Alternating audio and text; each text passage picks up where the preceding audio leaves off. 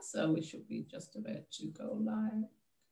For some reason, Facebook keeps defaulting to just me, and I keep doing these recordings with just me. But that's no good. So we should be maybe that's live. what people prefer. Well, it's only me that sees it. That's not a good thing.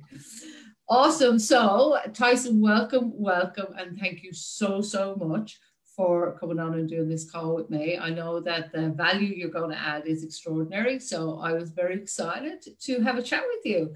So first and foremost, I would love you to tell people that are listening, like, who are you and who were you to who you've become now? So tell us a little bit about who you were and who you are now. Yeah, sure. So everyone who can't see my name down on the little screen, my name's Tyson Sharpe.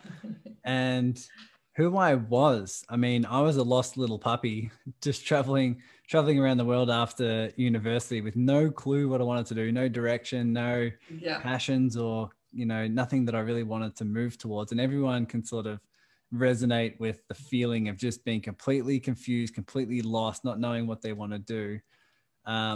Who I am now, I'll skip the transition, but basically who I am now, I run the serving circle.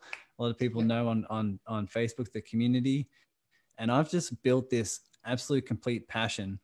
And the reason being is because I started realizing that a lot of people have the challenge and the problem that society and cultural norms do not support people following their heart. Whenever they have a heart's calling and a gift they want to get out to the world to benefit in the world in the way that they're meant to be here, society and cultural norms don't support that. They run into all the financial challenges, the challenges of what other people think, the challenges of know-how. How do I get my gift out there and make money doing it? Right. So there's plenty of those challenges. And I developed a clear passion and a mission to solve those challenges for people. Awesome. And I know I'm a member of your serving circle, and it's an awesome group. And you also have calls every Wednesday morning where people come in and we talk about stuff, and it's really a great place to be. And I know there's a lot of collaboration that comes out of that. So how did you build your groups and get into the collaboration of getting other people to work with you? Yeah, a lot of people ask me this question because they're building their own groups, and they want to not only grow their group, but have it be engaged, right? Have it really start to engage. And the answer I give a lot of people of the reason that how it built into such a really engaging community was really around the shift I had to make, because I started doing a lot of meditation. We can go into it if you want, but really out of the meditation, I finished a 2-hour meditation in silence. And this voice just said, just fall in love with serving, grow this community and just fall in love with serving, and everything else will take care of itself. Right. And this is in the moments when I had just transcended all these fears, doubts, worries about money, about business, about whatever. And I just had that calling that said, just do this and trust. And so that's what I did. I started finding very, very unique ways of adding value and asking myself the question, what do my community members need the most? How can I help them in the most efficient way, the most creative ways, and just focus on that. And that's really what you see today is the serving circle, and everyone's starting to collaborate, do all these really cool things together, is because of that insight, that sort of that guidance that I got out of meditation. Yeah, awesome. So I'm assuming there was a lot of work done before the meditation as well. We can't just sit there for 2 hours and go, yeah, I've got an idea. I get that, because there's a lot of deep unpacking of yourself. But the message I'm getting is you have to change yourself first. You have to come from that space very much. So you said unique ways. What kind of, other than asking those questions, which of course is a great way to ask, how did you know that the answers were the real answers? Well, you never really know. I mean, what is a real answer, right? You never really know. It's all about, I just followed my heart, what felt most aligned, what felt most exciting at the time. And then you just test and tweak. It's literally just saying, let's do this. this feels most exciting for me. This feels like I'm listening to my audience. I'm listening to my community members. Feels most exciting for me. Let's do it. And then test and tweak as we go. Right. Yeah. Awesome. And because when you do that, especially when you follow your heart, you follow this guidance system, you're either going to get the higher level opportunities you can't see, or you're going to learn the lessons you don't know you're meant to learn yet. Right. So you win either way. And, and a lot of people want more of the, they want more of the high level opportunities and less of the lessons. But they go hand in hand. It really does. And so putting yourself out there and having that shift inward is what I find is the biggest thing you can do, not only in business, but especially in collaborations as well. Yeah. Oh, 1,000,000%. I totally agree with you, because I call it the failing forward method. It's like, just stuff it up. You'll either learn a lesson or it'll be something really successful. But if you don't try, you'll never know. And you do have to trust yourself, because even though they're well-meaning sometimes, I get that, but people will give you advice freely in all sorts of ways. And you have to trust what's right for you and not be worried about what they say. So tell us some of the biggest mistakes that you've made along the way, those biggest lessons, would you say? Yeah, I mean, whenever the biggest lessons have always come when I recognize I'm operating from a place of fear. Yeah. Whenever you're operating from a place of a fear, lack, scarcity, whatever you call it, there's always a sign. There's always something that says, I need to do this because, and if I don't, I'm going to feel unloved. I'm going to feel unsafe. I'm going to feel not seen, right? There's always that element. I always ask myself, if I go and try this and it fails completely, what am I going to feel? What's my worst case scenario? Yeah. And if that worst case scenario brings up all this fear and doubt and frustration, then I know I'm operating from fear, right? Yes. Because I'm doing it so I can feel enough. I'm doing it from an egoic pattern, and I'm operating from a place of, my internal 5-year-old that says my life needs to look like this. Yeah. I need to be like this in order for me to feel enough, in order for me to feel safe. And whenever I've operated from that space, there's definitely been more of the lessons rather than the high level opportunities, right? Yeah, and the lesson that they've always been the biggest lessons is when I'm placing my significance and my importance and my worthiness on my level of success, if this is to succeed or not. That always comes crashing down. I always develop a deeper, I always transcend deeper patterns when that happens, but it definitely comes from a place of fear that needs to be seen, needs to be transcended. Yeah. And look, I think that's so true. And thank you for sharing that, because quite often our imprint years are from 0 to 7.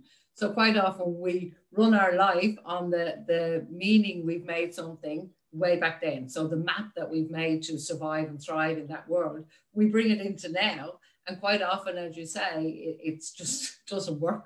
Yeah. But quite often, and I'm sure you see this too, people get stuck in that pattern of it's too scary, so they don't do it. So they get stuck in that, I tried that once, I'm never going to do it.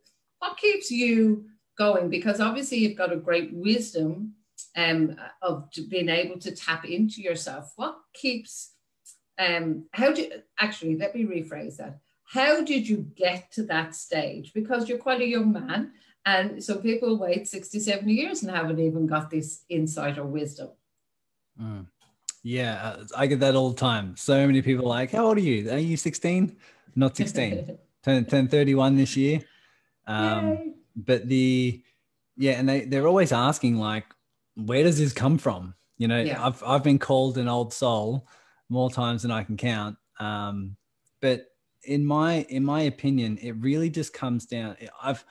Meditating in silence is where all this comes from, and it's and it's where I start to see the gifts that flow through me flow through anyone who sits in silence, in stillness. I can guarantee it. Anyone who sits in silence and deepens their level of surrender, deepens their level of allowing in terms of all thoughts, all emotions, anything that comes up. If you just sit there, it'll transcend. And then what flows from that is always higher guidance, creative ideas, more love, more passion, more peace.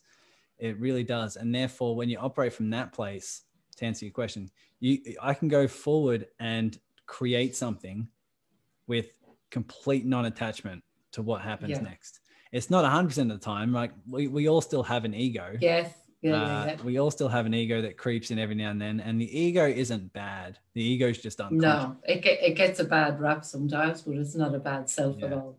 Totally. But yeah, it's important what you realize, what you said before in terms of from ages 0 to 7, you know, we develop these patterns that are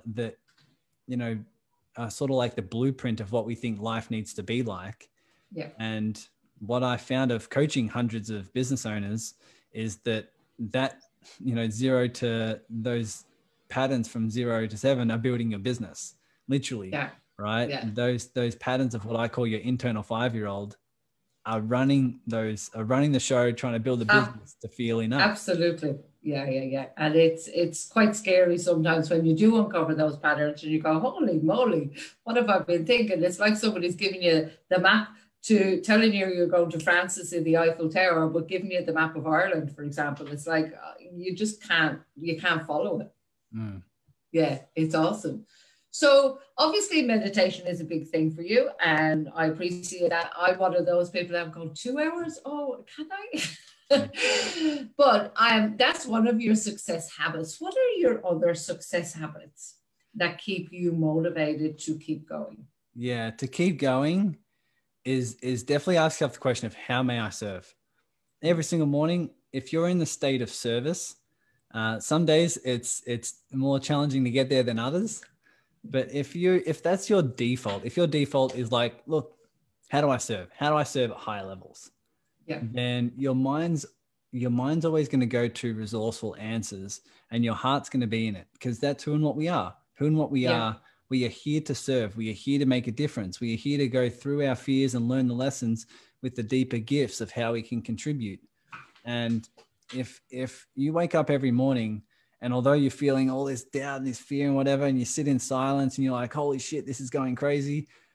At the end of it, if you sit in meditation and deepen your level of surrender and then ask, how may I serve? You'll always get insightful ideas. You'll always get an answer that says, go do this, create this Facebook group, do this video, contact this person, right? Collaborate here. And I think that's the space of service that you'll always thrive, because that's who and what we are. And we're not going against the grain and trying to do something that, you know, trying to force life. You're going with life, because life has a flow to it. And if you're trying to force something because you're trying to hard work and hustle against who and what you are, you will always struggle. You know, even when you succeed, you still struggle, because you'll need to maintain that success in order to feel enough.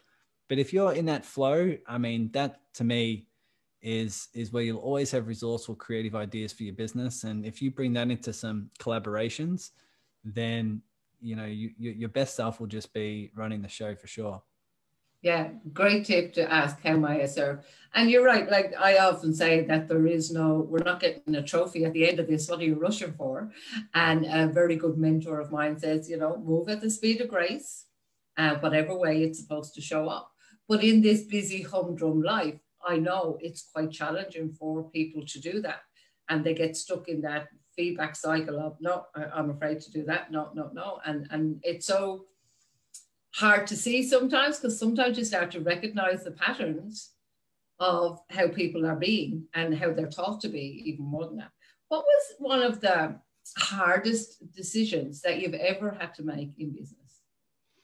Hardest decisions. I mean, sitting in silence. Seriously, it was when I realized. I'll give you an example. The moment I started meditating was when all clients dried up. A couple clients I had, through crazy circumstances, had to get refunds, and I found myself basically back to zero. What I felt like was back to zero, and it was. I had to just observe my life falling apart, what it felt like, my whole business falling apart. I'm like, man, what the hell is going on here? You know, I'm not sure who's watching, but if you've had a time when your external circumstances are falling apart, and you just there watching it, being like, what the hell do I do? Yeah. That's the situation I was in. And I decided to sit in this chair, and I actually meditated for 6 hours in one day. Wow. That to me was the biggest, it was the toughest thing that I ever did. And the reason being is because I sat in silence, and I had this pattern that said, you can't sit here. You have to go work. You have to go do something. You have to go, you're being irresponsible. You have to go make income generating activities. You have to go and do all this stuff. And what I realized was that was my identity. My identity, like who I was, is what I do. Yeah. And that's the exact pattern I needed to shift. That's the exact pattern I needed to sit down in silence and see. Because if I took action from that place, I would still be taking action from this 5-year-old that I didn't want to see. Yeah. So that was the biggest, it was such a tough decision. I had so much sadness come up, and uncertainty and fear, like stuff about past relationships I had no clue about. But it was the most liberating thing when I was able to just see all the patterns from a place of non-judgment, and non-resistance, and just allow it to be there. Everything shifted for me. Yeah, I'm blown away by 6 hours, I have to say. And I do meditate, but I do get that mind sometimes. Get up, you need to do stuff. You need to hustle. You need to do this. And I'm sure a lot of other people do. So what kept you sitting there? Like in that moment, how did you know to stay sitting there for 6 hours? Well, that's the thing. I started realizing the harder this is to do is the more reason why I need to do it. Because when I was sitting down, actually sitting there and having the pattern come up of you need to do this was the very pattern I needed to see. Yes. Because so the harder it was to sit down in stillness, the more I knew I needed to do it. Right. Yeah. Yeah. Yeah. That's what just kept going in my mind. I'm like, the more I have this pull that says, you can't do this, you have to go work, you have to go make money, you have to go be this successful person. Yeah. The more I just allowed it to be there. And after a few hours, I just reached this deep level of just peace, absolute peace, no matter what. I was okay with going broke. I was okay with losing everything. I was okay if I needed to move back in with my mum, I was now okay with everything. And I felt just as much peace, just as much love. And I felt just as worthy, regardless of what happened in my external circumstances, or my following, or my bank account, whatever. And that's how I knew that, that this sort of practice, this sort of meditation was worthy. It was healing me from the inside out. And that's what showed up in my business. And that, to be honest, is what you see in my content, in the serving circle, and everything is what shows through because of that. Yeah. And you meditate now 2 hours a day? 2 hours a day in silence. I'm starting to shift it up a little bit, because I did 12 months of meditating for 2 hours in silence. But as with everything, what is generally your expansion can often become a pattern of security and a pattern of safety. So I'm always looking to shift in terms of what's my next expansion. And so, I'm looking to shift and looking to do some new things. I'm still experimenting here and there, but I still do a lot of meditating in silence, because it's still offering a lot in my expansion, but I'm open for everything.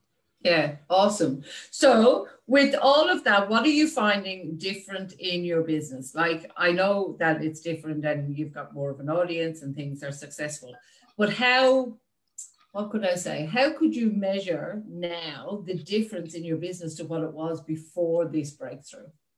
Well, I can measure the amount of clients and the income and things like that. I launched a program a few months ago and filled it up in a couple of weeks. Right. And that's because of the connections and stuff that I have. Yes. But, in just the creativity and being able to operate in the business where I'm just not attached to the outcomes. Yeah. Is a real big, this is what I'm big on is coupling spirituality with business strategy. Yes. Or coupling, non-action with action. And finding that balance of what's in your expansion. So nowadays I get a lot done as people see in all the content and things like this. Yeah. I do a lot of stuff, but it actually doesn't take a lot of energy. So I'm both relaxed and very productive at the same time. Yeah. So I've sort of mastered that area. And so being able to work, in flow and work aligned and be very resourceful, be very creative, and doing everything I can to meet my goals while simultaneously not being attached to the outcome. Yeah. It's been a very, very big difference. It's offered a lot of creativity, but also a lot of peace at the same time. It's really cool. I'm sure if you could put that as a mixture into a bottle, you'd be a very rich man. I'm working on it. I'm working on it. That's it. So with the collaboration, so tell me about collaboration and how you approach it. Because I know in one of the calls we were on, you were sharing, like, for example, how you approach people rather than the sell, or come over to my group. There's a unique way that you approach people that actually inspires more collaboration. How is that? Yeah, well, I'll share a bit of a story with how I started this. Well, I was just networking online on, I think it was LinkedIn. And I came across this guy, Johan Nigera, who lives here in Melbourne. And I got on the phone with him just for a quick chat. I said, hey, do you want to have a quick chat, whatever? And he was such a cool guy. He was very, very successful. He had an immense network. He was a very, very genuine and caring guy. And I'm like, man, he's so cool. I'm like, I basically reached out to him and I said, who can I send your way that would be an ideal client or a key source of collaboration?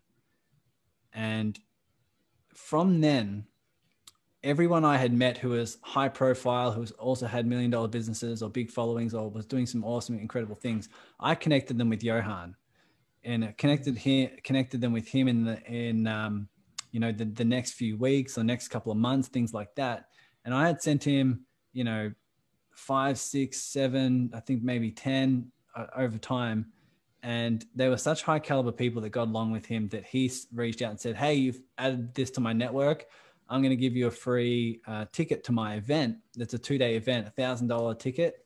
It's like, I'm going to give that to you to come to my event. And I did.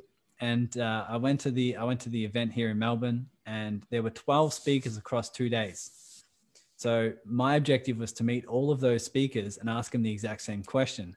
Right. Who can I send your way that would be an ideal client or a key source of collaboration? And simply just found myself, and that's why I'm branded now as the Super Connector, because I literally just started networking with people, just sending them each other's way and adding value there. And from that, my network started building, my network started growing to a point where I just started loving it. And I was getting a lot of connections sent my way. And from there, I was able to organize collaborations, referrals, service exchanges, all the things that come with networking. And it happened very, very quickly, but it also happened because people could feel where I was coming from. When I reach out and I genuinely ask the question of how can I help you? Who can I send your way? And completely not be attached to what that might look like, what that might mean, what I might get in return. People can feel that energy, and it's from there where you can just back it up and actually do it. And you'll find your business grow very, very quickly just as a byproduct of being of service there. Yeah. Awesome. I love that, because I remember you saying that elsewhere and I thought, that's so cool. And I know people are going to be asking, so obviously we're doing it live, but sometimes the comments come in later, that people will be asking that. That's okay to do that, but how do you remember the connectors? So you've talked to somebody yesterday and you think they'd be a good connection over there. How do you remember to keep up with all that if you're meeting so many people? You just have to remember. No, you don't. I actually, when I meet someone, I get on a Zoom call, whether it be 10, 15 minutes, sometimes half an hour. I get to know them, what they're all about. And when I do, I keep it as a record on an Excel spreadsheet. So now I've got an Excel spreadsheet of like hundreds of people that I've networked with in the last year or two. And now when I meet someone, I say, oh, what is it that you do? Who can I connect you with? I can easily scroll through that Excel spreadsheet and get a gut feel on who I can connect them with. And, you know, I don't do too much of that these days because now I've started to leverage it, where now I'm doing the collaborative calls. I'm doing things in the serving circle where people come together and start doing that in a more leveraged way. And that's how I, you know, add more value to people. But it takes a little bit of commitment, a little bit of work to actually, you know, keep track of people, keep track of who they're looking to connect with, and actually do that. But the benefits are so cool because you're coming from a real place of service. Yeah. And they can see that, they can feel it for sure. Yeah. Awesome. Cool. Because I know like that people say, yeah, I understand the concept, but how do I do it? And that's quite often what's missing is the how to. So what is the best advice? And I have an inkling as to what it would be, but for somebody that's either starting out or they're in business and stuck at a certain point, what's the best kind of advice that you would give them? Well, it depends what point they're stuck at. That's the, you know, but in general, I mean, there are a couple aspects. If let's push the meditation mindset aside, because I've already honed in on that, and people can feel that's where my real passion is, because anyone who's studied business knows that 80 to 90% of your business success is your psychology. Yes, 100%. But let's say, push that aside. If they're starting out in business, they're stuck at some level, always defaulting to how may I serve, and that can come from just asking your network, asking your ideal clients, asking you know, your community, finding those problems that people need solving, and find creative ways to solve it. Add that much more value, and be in a space of service where you're adding value that no one else is adding, and you're just creating with adding it time and time and time again.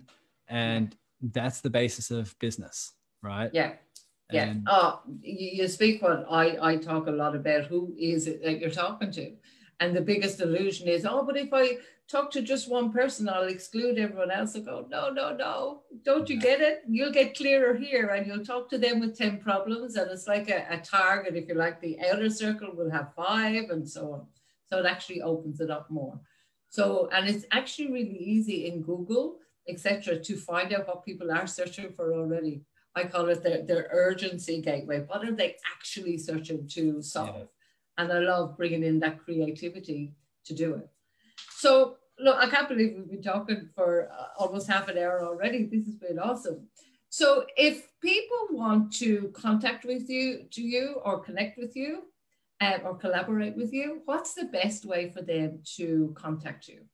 Yeah, well, if you want to experience the serving circle, if you're not already in it, then that's always a good way to do that. I think in Facebook groups, you can just type in the serving circle. Serving circle, yeah, and people can jump in there and start collaborating with some cool people. And you can reach out to me on Facebook there and introduce yourself and let me know how I can help and who you're looking to connect with. And I can search through my network and connect with a few people. But that's really where people connect with me is on Facebook. Yeah. But you can also learn a lot about me as well on the podcast. I have a podcast called the Awaken Your Business podcast. So Awaken Your Business. And I've got a lot of episodes on there that's to do with a lot of this stuff, where I've come from, do some live coaching, some interviews, that sort of thing. So that's generally where people find me. Awesome. And who best can I send your way as an ideal client or a possible collaboration? Yeah, I'm loving collaborations at the moment. Similar to this, I love doing interviews. I love, anyone who has an audience that's a business audience or a spirituality audience. I always love doing interviews and organizing different collaborations of what we can do together to grow our businesses and add more value out in the world. So that's who I love connecting with. Awesome. In my network, I've got a lot of podcast hosts and people who have YouTube channels and stuff like that. So connecting those sort of people has been a lot of fun. Yeah, awesome. Well, I will keep that in mind because I do have a lot of contacts with people who are speakers and in business and all of that. So I'm sure they would love to either be interviewed by you or perhaps interview you as well. Awesome. So Tyson, thank you so much. I really appreciate the insights you've given us today, and I've certainly learned more about you. So I look forward to showing up at your calls every Wednesday morning and collaborating a little bit more. Totally. Thanks for having me. Awesome. And thanks for being part of the Serving Circle. I really appreciate it. My absolute pleasure. Okay, so it's bye for me.